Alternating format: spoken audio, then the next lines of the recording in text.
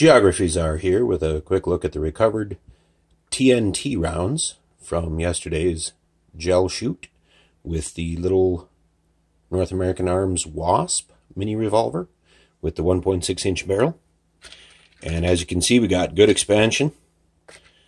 But obviously, as mentioned, as noted, only about 7 to 8 inches of penetration on these. So they're not recommended as defensive ammunition. But they sure are fun to shoot. And as a small game round or a varminting round, I think these would serve quite well, particularly out of a 22 Magnum with real sights, like my Black Widow. But that's not to say anything bad about the little Wasp with the 1.6-inch barrel. It just has a pretty simple post front sight, almost like a shotgun bead. And probably not going to do any long-range shooting with that, but it sure is fun to shoot. And with different ammunition, you do get better penetration, obviously. But these little TNT Maxi-Mags are wicked. I wanted to show you briefly the wound tracks in the gel. And, of course, we're talking temporary wound cavities that are produced in gel. Is just sort of a little bit arbitrary and artificial, and not particularly instructive when talking about defensive encounters and permanent wounding of tissue. But look at the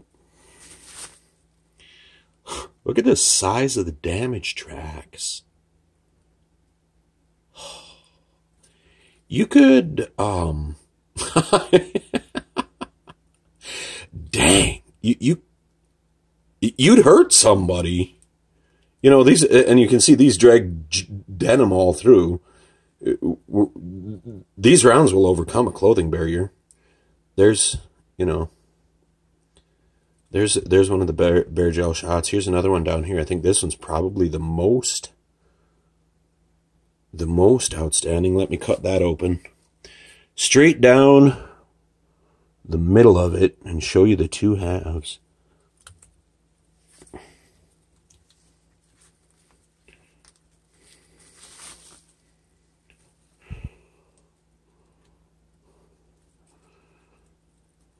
Jeez.